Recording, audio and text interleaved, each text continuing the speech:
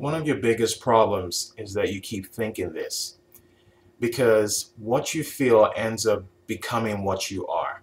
Okay, when you feel like no one will ever like you, it's a thought process in your mind. Okay, you've injected that phrase in your head, and here's what happens.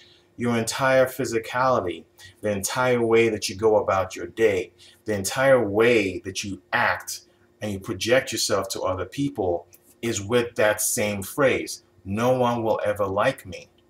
Okay? And when people feel this from you, they sense it, they're not going to want to step up to you. They're not going to want to like you. They're not going to want to give you a chance, ask you out, date you, whatever. So the biggest thing you need to do is change your mindset. You need to change thinking, no one will ever like me.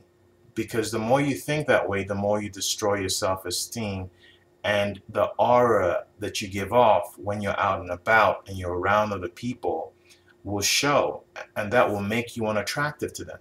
Okay, so you need to change that mindset right now, and once you do, you're going to put yourself on the path towards changing all of that and finding yourself a date.